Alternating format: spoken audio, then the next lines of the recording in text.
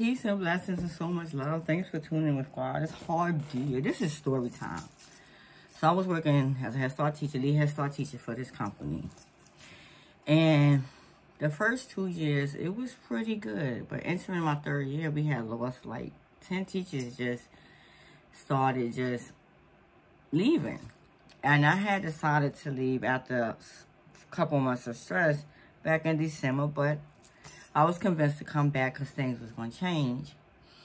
But I came back and nothing changed. I didn't get a consistent teacher assistant. Every day was a different person.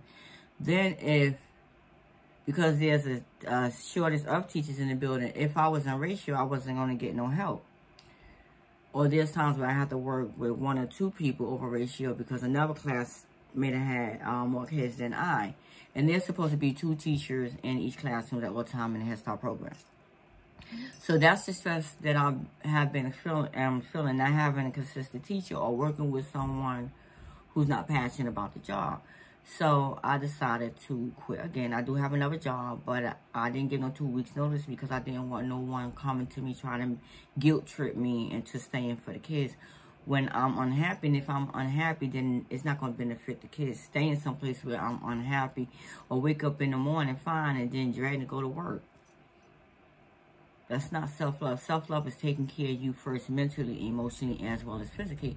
So now my coworkers at the job are mad about me and they're gossiping about me because I decided to say, look, I can't take it no more. I did what I can. This job is affecting my overall health. And I have a family outside this job. I could drop dead on that job and they're only going to replace me.